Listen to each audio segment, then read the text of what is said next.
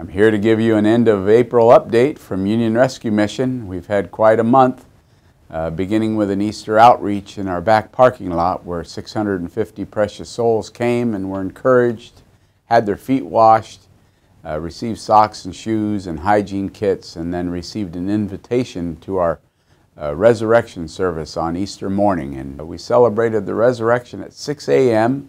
with a couple hundred precious souls on the rooftop of Union Rescue Mission, and it was quite a morning.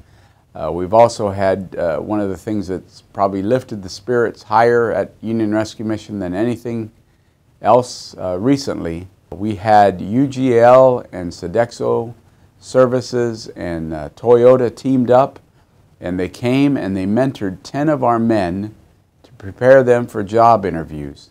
And it ended up after several weeks that they interviewed 8 men.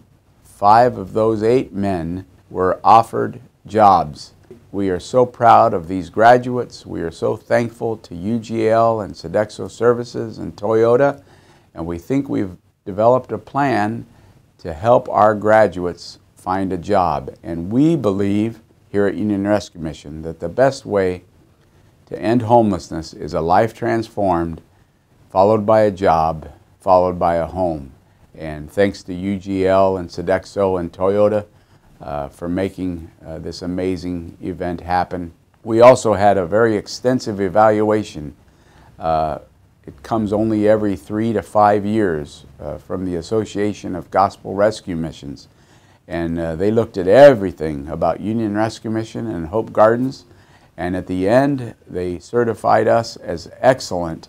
And that is great news. It really reaffirms the amazing love, the hard work, the faithful work, the sacrifice that our team has made to welcome our guests who come in from the streets.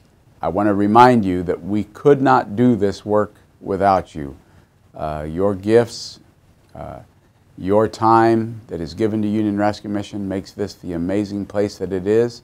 We know in our hearts that this work could not continue without your faithful support. So thank you very much. God bless you.